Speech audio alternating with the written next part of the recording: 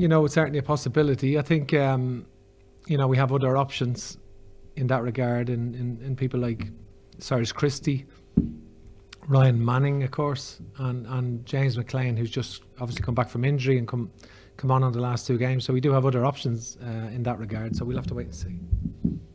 But have you thought about the system and how it worked against Luxembourg? What are your thoughts having looked back on the game now? Well, I think we played, you know, 3-4-1-2 against Serbia, and I thought it worked brilliantly. In fact, I thought it was probably one of the best displays by an Irish team away from home in recent years. And I think we played very well. Lost a narrow game. Obviously, we made one or two mistakes and got punished in the end, which we were disappointed with. But our overall display was excellent.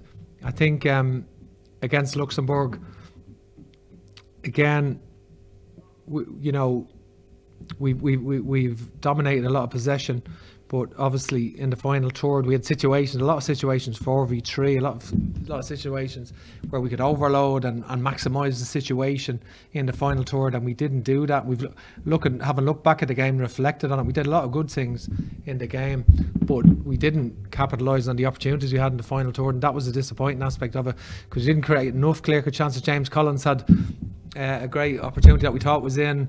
Obviously Shane Long had two chances, had a header and had a chance through, and Robbie Brady gave us good delivery from that. Alan Brown had a free header, and obviously James Collins had the overhead kick, but didn't create enough clear quick chances for the possession that we had, and that was an issue for us, you know. I think we didn't deserve, looking back on it, we definitely didn't deserve to lose the game.